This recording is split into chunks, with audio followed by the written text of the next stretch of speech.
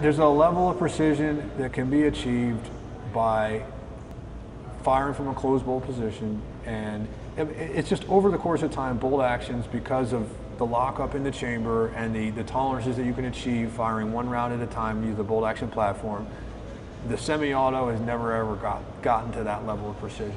You can do it, but it's a lot of money to machine everything to the level. The tolerances are required to, so like there's a 7.62 semi-auto systems out there right now. The M21, which is an M14, you got the SR25 or the Mark 11 or the M110, all of those names apply to a Knight's armament system that is 7.62 semi-auto.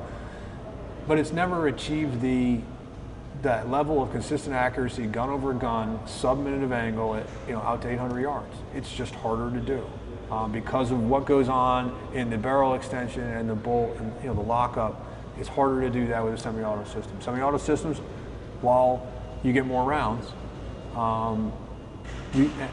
and you're getting more rapid follow-up shots suitable in the urban environment, this was supposed to be replaced one for one by the M110 SAS, by the Knight's armament rifle. They were supposed to replace the M24 across the board.